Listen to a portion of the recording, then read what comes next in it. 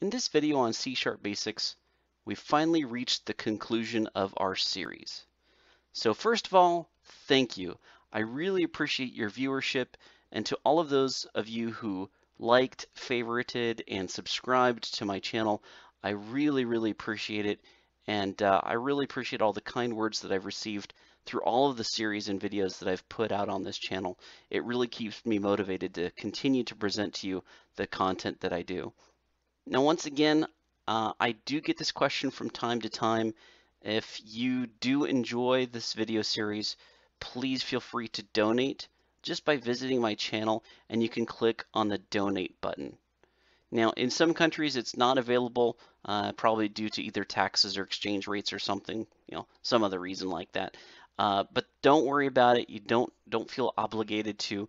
I just thought, because I get that question quite a bit, I just figured I might as well let you guys know that there is a way to donate at the main channel page.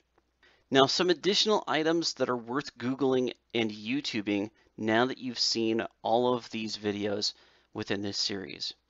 First, I strongly recommend you learn about the solid principles of object-oriented design. The solid principles are a really important concept to understand when you're trying to figure out how you should actually manage your code. What are some good solid principles that help you understand how to design the code? And SOLID is an acronym.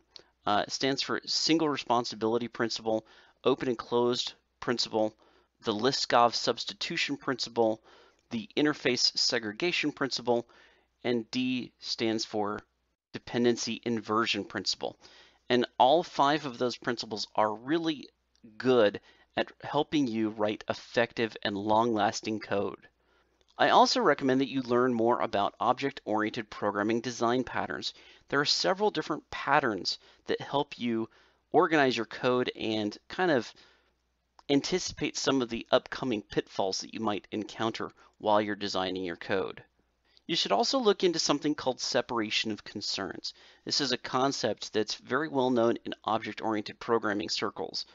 It also goes hand in hand with decoupled code, which is a term that I did use frequently throughout the series when we were talking about classes and abstractions.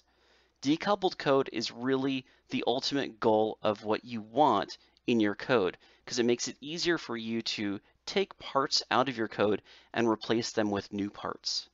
And then finally, there's something called Agile. And Agile is a method of planning out the design phases of your code. So I highly recommend that if you're trying to plan a project, you learn more about the Agile process. So once again, thank you very much, everybody, for your viewership. I hope to see you guys again in the next series.